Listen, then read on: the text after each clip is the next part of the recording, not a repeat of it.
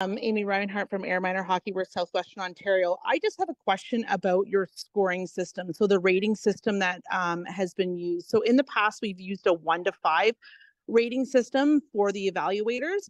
Would it be more ideal to use a 1 to 10 rating system to be able to have more of a differentiate between being able to pick like a 3 or a 4, or like, a 2, 3, 4 to a 6, 7, 8? I'm just not sure how it is set up. This is my first year running the evaluations.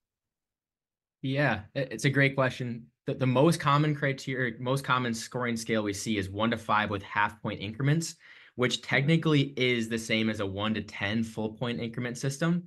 But sometimes it's not quite as apparent to coaches. So if you do make that a 1 to 10 scale, because you have more players and you want more differentiation amongst all those players, that's a great way to go for sure. And one thing that I do recommend to some of my customers that I work with is think about like a 1 to 6 or 1 to 7 scale, because then psychology says it's a little harder to find like that middle number. 1 to 5, it's like how many threes are you going to get? Probably a lot. 1 to 7, they kind of have to pick between that like 3, 4, 5 range, just a little bit more confusing on them. Or 1 to 6, same thing.